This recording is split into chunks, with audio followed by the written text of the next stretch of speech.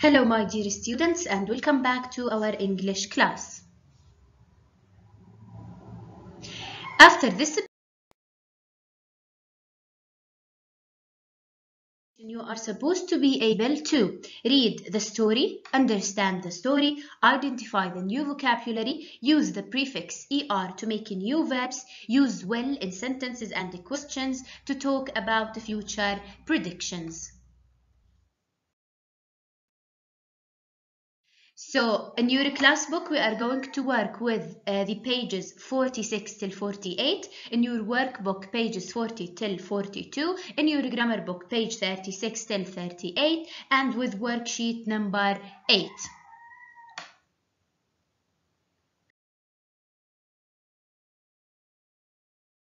We start with Unit 5. I just want to ask you a question.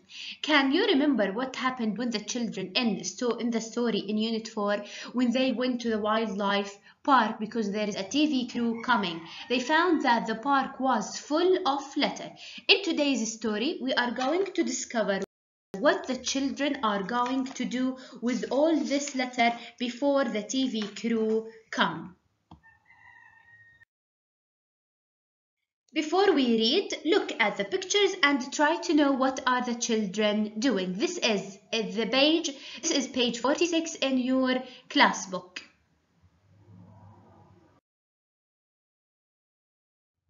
Our new unit is with the title Reuse and Recycle. Let's read the text in our class book, the story in our class book, page 46. Reuse and recycle. Finn, don't worry, we can help you clean up. Kate, we'll need more people. I am calling our friends and family. Libby, thanks for coming everyone. We'll pick up all the litter and recycle it. There are bags here for plastic, metal, paper and glass. Man, batteries are dangerous. They have got chemicals inside them. Chemicals can kill birds and fish. Ed, that's really sad. I am glad the park will be safe again soon.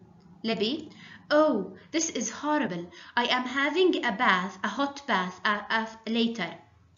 Kate, come on, Libby. We are all dirty, but the river will be clean soon. That's the important thing. Libby, yes, you are right. Woman, look, the bird's trapped. It can't fly or swim. Ed, poor thing, can I help? Woman, yes, you hold him still and I'll remove the carrier bag. Finn, look, the TV crew is here. Kate, oh no, they can't film yet. Libby, we are not ready. Read the story, try to answer these questions. What did the children decide to do? What will they do with the rubbish after they pick it up? Why are batteries dangerous? Who cleaned the river? What's wrong with the bird? Can you predict what will happen in the coming story?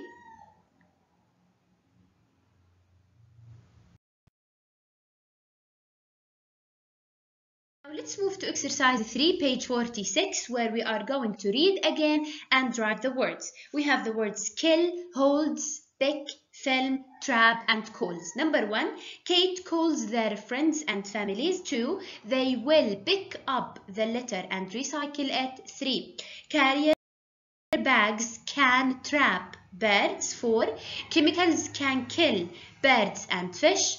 5, Ed holds the bird still. 6, the TV crew can't film yet. These are the answers of exercise 3. Now let's together identify the new vocabulary that we have in our story for today. 1. Recycling center. It is a noun and it is a place where you take old paper, glass, metal, etc. so that it can be used again. Recycling center.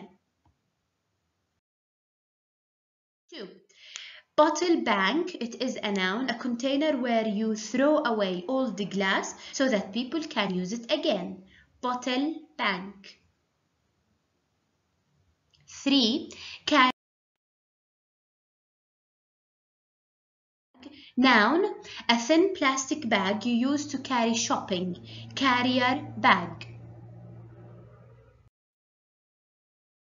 4. Paper. Noun, a flat thin material that we make from trees and we can use for writing on. Paper. 5. Metal. Noun, a hard shiny material that we use for making things. There are many types of metal. Metal. 6. Battery. Noun, something that you put inside a camera, phone, torch, etc. to make it work. Battery. Then we have chemicals. Noun, liquids, gases, etc. Some chemicals are dangerous for people. Chemicals. Oil. Noun, a liquid that we burn to make heat or power. Oil. After we finish talking about our vocabulary, let's do exercise 2, page 47 in your class book. In this exercise, we have to write the words. Number 1, Dad got oil on his clothes when he was fixing the car. Number 2, my torch isn't working. I think it needs a new battery. 3, we take all our rubbish to the recycling center every week. 4, batteries have got chemicals in them. 5, can you take these bottles and jars to the bottle bank, please? 6, we put all the shopping in a carrier bag. Moving to a new part in our unit, which is working with words. In this part, we are going to be introduced to the prefix RE to make some verbs, to make some new verbs. Take a look at these examples. We have move, remove, tell, retell, write, rewrite. Let me give you examples to differentiate in the meaning. For example, my friend is telling me a secret, but I can't hear him clearly. So I'm going to ask him to retell the secret. Retell the secret.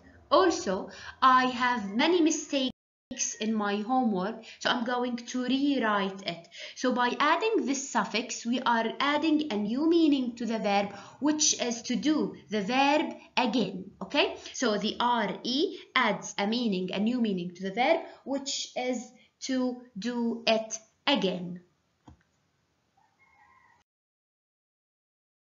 Add the prefix RE to some verbs to make a new verbs. For example, we have play, replay, try, retry, build, rebuild.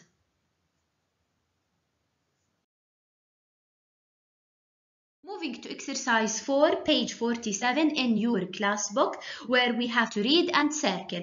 We try to recycle all our rubbish. 2, you need to return this book to the library. 3, don't throw your carrier bag away. You can reuse it. 4, I want to rewrite my story with a new ending. Now let's move to your workbook, page 40 to 41. We are going to start with page 40 in your workbook with the exercises 1, 2, and 3.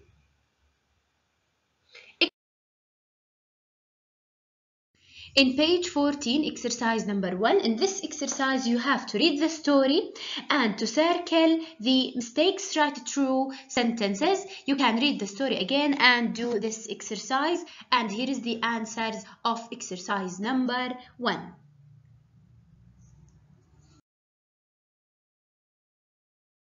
In exercise number 2 in page 40 in your workbook also, you have to complete the DSD Club leaflet. We have a leaflet giving us advices about how can we clean a wildlife park and keep our environment clean. So all you have to to do is to read and to put the correct words in the correct place. We have family, birds, environment, old, paper, rubbish, dumb. Read the leaflet carefully and answer the exercise. Moving now to page 41 in your workbook, where we are going to do the exercises in this page. Exercise number 1, look at the pictures and write the words. We have recycling center, carrier bags, oil, batteries, chemicals, bottle bank, metal, and paper. How to use the recycling center? Container A is for oil, container B is for carrier bags, container C is for paper, container D is for chemicals, container E is for metal, container F is for batteries, and container 8 is for is a bottle bank. So here is the answer to exercise number 1. Moving to exercise number 2, where we have to match the words to the definitions. So we have recharge, refill, rebuild, and redecorate. Refill, verb to fill a container again. Number 2, we have rebuild, verb to build something together again. 3, we have verb to change the style of a house, home, etc. with a new paint and furniture, which is redecorate.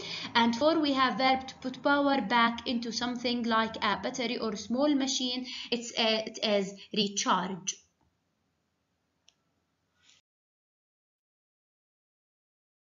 Exercise 3, page 41 in your workbook, complete the sentences. You have to read the sentences and to complete them with the verbs refill, remove, reuse, recharge, rebuild, redecorate, retell, return. Read the sentences carefully and do the exercise.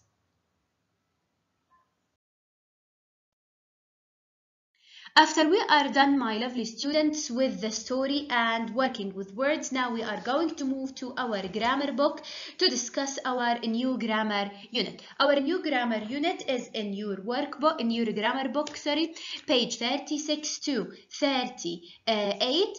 In the first part of our grammar rule, we are going to discuss will and want.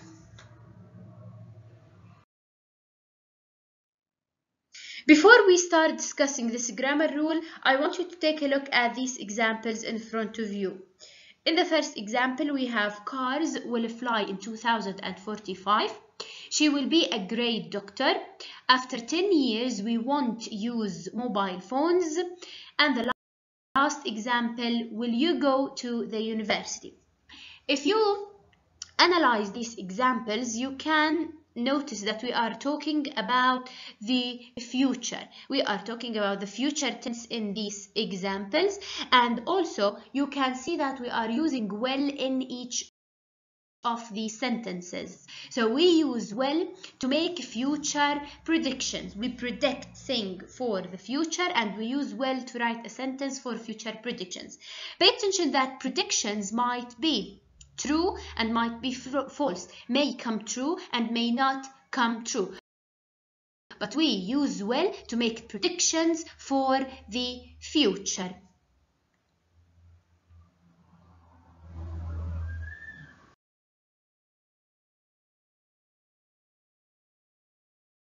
Now, as you can see, we can use will to talk about the future to make predictions. A prediction is something you think that will happen. So it might happen and might not happen. Let's discuss the structure of the sentences where we are using will. In the affirmative sentences, we are going to start our sentence with the subject, followed by will and the infinitive form of the verb plus the complement. Take a look at the examples. She will be a great teacher. They will make a beautiful cake. Pay attention that after will, we use the infinitive form of the verb. Moving to the negative, we are going to start our sentence with a subject followed by want with the infinitive form of the verb. Want is will plus not. Want is will plus not. So We have, she won't be a great teacher and they won't make a beautiful cake. So will plus not, it becomes won't, a negative sentence. For the questions or interrogative, we are going to use will in the beginning of the sentence, followed by the subject, the infinitive form of the verb, and the complement of the sentence. So it will be, will she be a great doctor, or will they make a beautiful cake? So this is the structure of affirmative sentences, negative sentences, and questions. I want you to pay attention that after will, we always use the infinitive form of the verb, which means we are using the base form, the verb without any additions.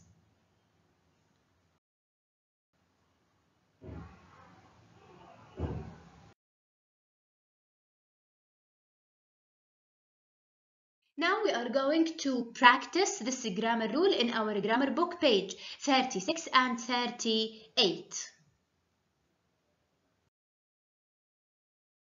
Exercise number 1, page 36. Complete the text. Use will or want. So what you have to do is to read the text carefully and to complete it with will or want, and you can use the pictures beside the exercise to help you with doing the exercise.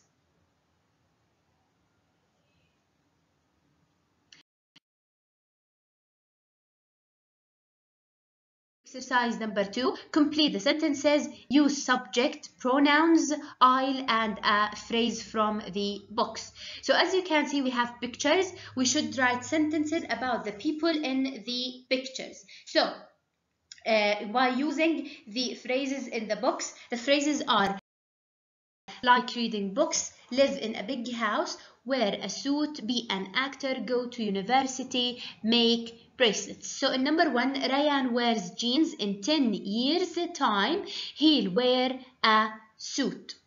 Number 2, Martin goes to school. In 10 years time, he'll go to university. 3, we are writing sentences about Tommy, and in 4 about Beth, 5 Maddie, and 6 Julia. You can complete the exercise then to check your answers from the presentation.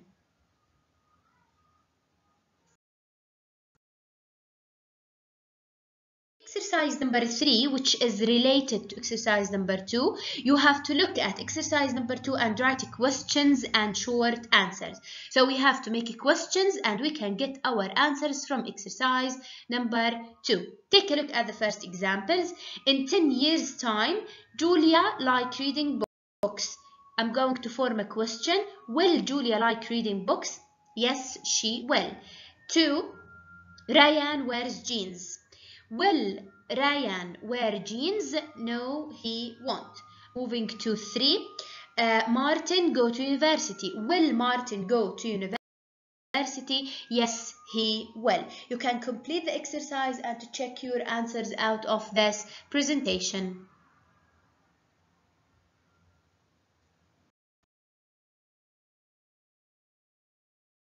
Now let's move together to page 38 in your grammar book. Exercise 4. Look at the pictures, write questions and short answers. So using the pictures, we are going to write questions about the future. Take a look at the first example.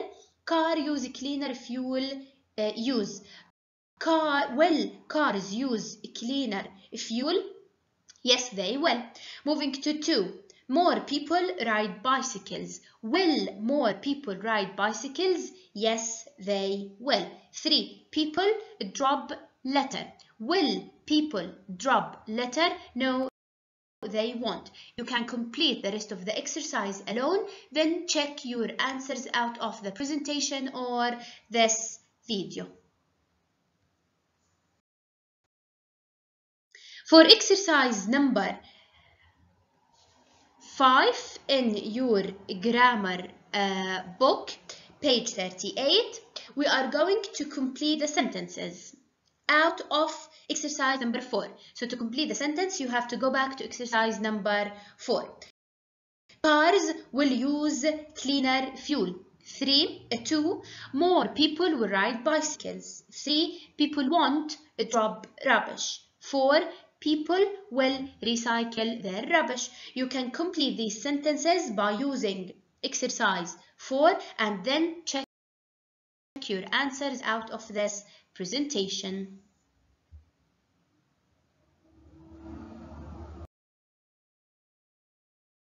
This is the end of our class for today. I hope that you got all the ideas. If you have any questions, you can contact me on our Microsoft Teams channel.